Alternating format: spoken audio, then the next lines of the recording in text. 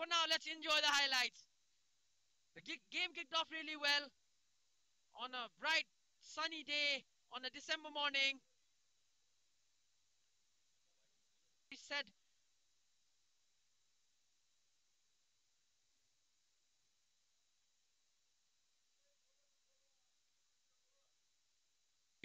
they're missing the opportunities. And this is Bhutan. Some fouls committed. And we can see here again Bangladesh with the ball. This was a chance. Beautifully cleared by the defender of Bhutan. Bangladesh not being able to get chance. Another cross, another miss, another chance gone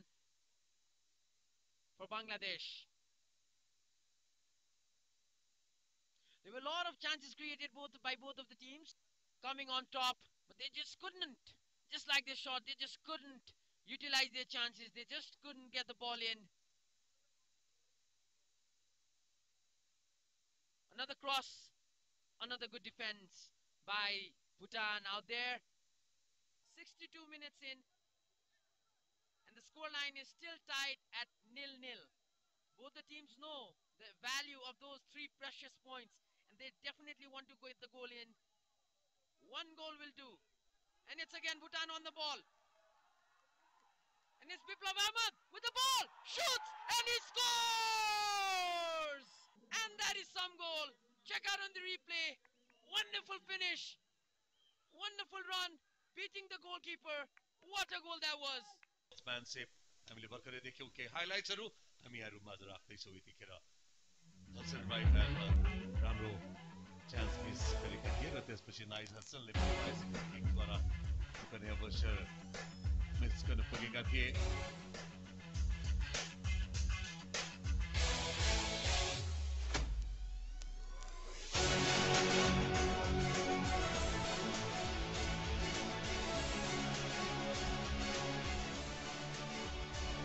राम्रो अवसर थियो भुटानका लागि रोको हावाको प्रहारलाई goalkeeper Hussain शरीफले बचाएका थिए यो भुटानले अग्रता लिएको अवसर थियो निकै नै उत्कृष्ट हेडर थियो त्यहाँ छिमी दोर्जीबाट चेन्जो ग्याल्सेन निकै नै नजिकको दूरीबाट बललाई सही दिशा दिन सकेनन् चेन्जो ग्याल्सेनले र यो निकै लङ रेन्ज शट पोख्थिल्लेको लगभग 25 yards को distance बाट गरिएको प्रहार सम्पर्कमा पुगेको थियो र एक गोल फर्काएका थिए हमजा मोहम्मदले जुन निकै नै उत्कृष्ट गोल थियो त्यसपछि कप्तान अक्रम अब्दुल गानी गोलको अत्यन्त नजिक पुगेर पनि गोल गर्न पनि असफल रहेका थिए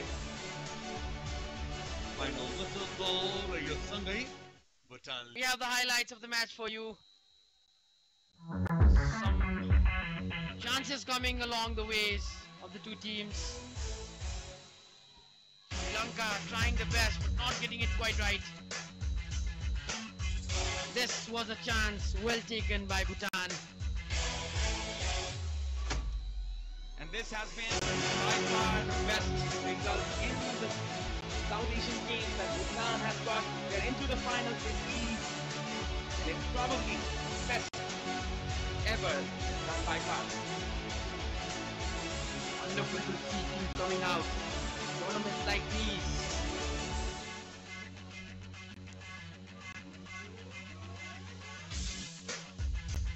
Some fight between the players. Wonderful goal. There by Chidorje.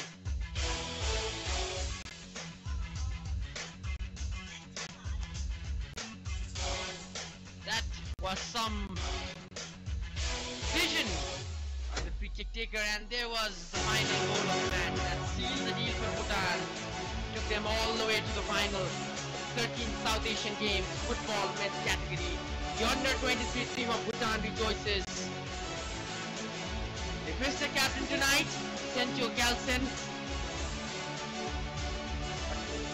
Campbell will play it. Will definitely want to play the finals.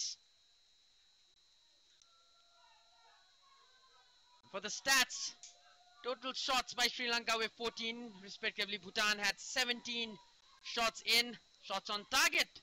On the other hand, Sri Lanka had 8 shots on target and Bhutan had 9. Fouls committed, Sri Lanka 7, Bhutan 15, yellow cards. Sri Lanka 2, yellow cards. Bhutan 1, red card. No red cards for any team. Offside, Sri Lanka 5, Bhutan 3. Corners, Sri Lanka 4, Bhutan 6. And as it stands, खेल हेर्न आइदिनु होला र केही खेलहरू पोखरामा सञ्चालन भइरहेका छन्। पोखराका दर्शकहरूलाई हामी खेल स्थलमै गएर खेलाडीहरूको मनोबल बढाइदिनु हुन अनुरोध गर्न चाहन्छु। त्यसैगरी खेल जनकपुर धाममा आयोजना हुँदैछ। जनकपुर धाम र वरिपरिका सम्पूर्ण आदरणीय दर्शक महानुभावहरूलाई हामी खेल स्थलमै गएर खेलाडीहरूको मनोबल बढाइदिनु हुन अनुरोध गर्न चाहन्छौँ। नेपालमा निकै नै ठुलो महोत्सव, खेल महोत्सव, दक्षिण एसियाली खेल महोत्सव आयोजना भइरहेको छ। सम्पूर्ण नेपाली दाजुभाइ दिदीबहिनीहरूलाई यस खेल महोत्सवमा सरिक भइदिनु हुन हामी अनुरोध गर्न चाहन्छौँ। यसै हाइलाइट्सका साथै आजको लागि हाम्रो यस प्रत्यक्ष प्रसारणबाट बिदा माग्ने समय भइसकेको छ। हामीहरू सामु आजको यस खेलका केही मुख्य अंशहरू प्रस्तुत गरिरहेका छौँ। यतिखेर उत्कृष्ट डाइभिङ हेरेको यो अभिषेक रिजाल, त्यसपछि 77औं मिनेटमा पेटेड लाइक मिक्चेन गोल यो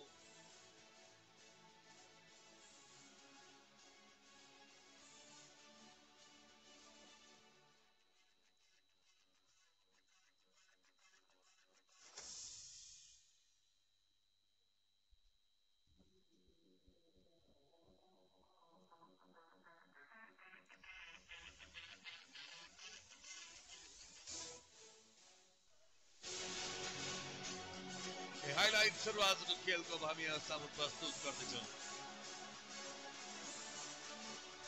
त्यही क्षण हो जति बेला अनन्त तामाङ हेडरका लागि प्रयास गरिरहेका थिए। उनलाई पछाडिबाट टाउकोमा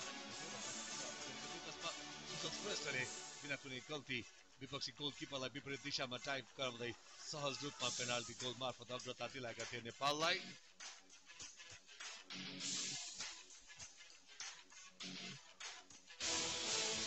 केही अवसरमा नेपालले गोलको लागि प्रयास गरेको थियो।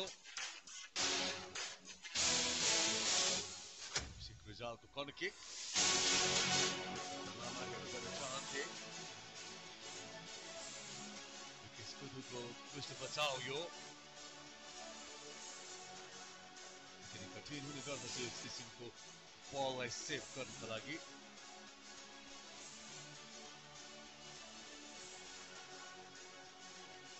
एउटा श्रीलङ्कालाई राम्रो अवसर प्राप्त भएको थियो।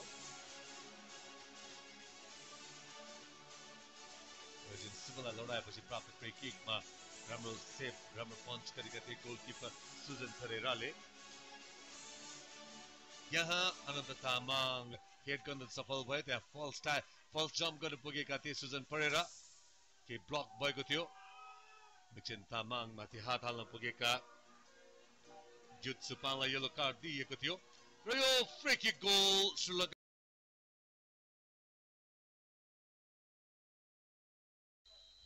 दर्शक हामी यहाँहरूसम्म केही हाइलाइट्सहरू राख्दैछौँ। सुजल श्रेष्ठको यो लेफ्ट फुटेड शट क्रसबारमा लागेको थियो भने मल्दिभ्सले अग्रता लिएको गोल हो यो।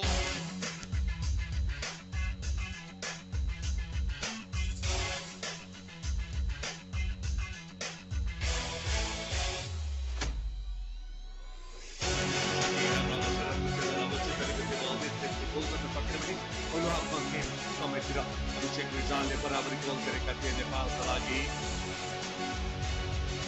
यो निकै नै राम्रो बडी ल्याङ्ग्वेज यहाँ किन कठिन हुने गर्दछ। टर्न गरेर बल सट प्राप्त अभिषेक रिजालले बराबरी गोल उत्कृष्ट ढङ्गले गरेका थिए। मिक्चेन तामाङको यो बलको कर्नर किकलाई अनन्त तामाङले बिना कुनै गल्ती गोल गर्न सफल भएर एक गोलले पछाडि परिसकेको अवस्थालाई उल्टाउँदै एक गोलको अग्रता लिएको थियो नेपालले। अनन्त तामाङको यस गोलसँगै फम्बल गर्न पुगेका थिए यहाँ मल्दिभ्स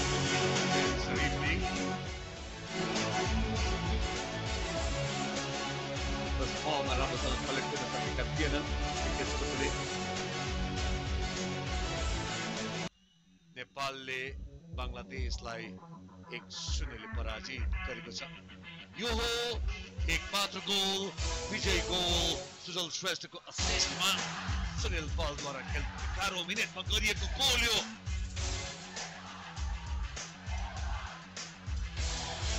अन्तिम दिन डिसेम्बर 10 तारिक अर्थात् मङ्सिर 24 गते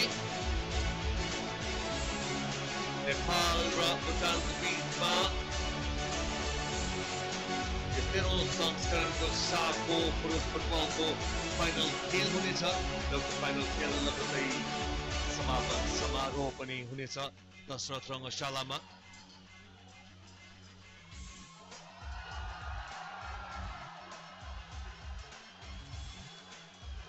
सुनिल बल दोस्रो गोलको अत्यन्तै नजिक पुगेको अवस्था थियो।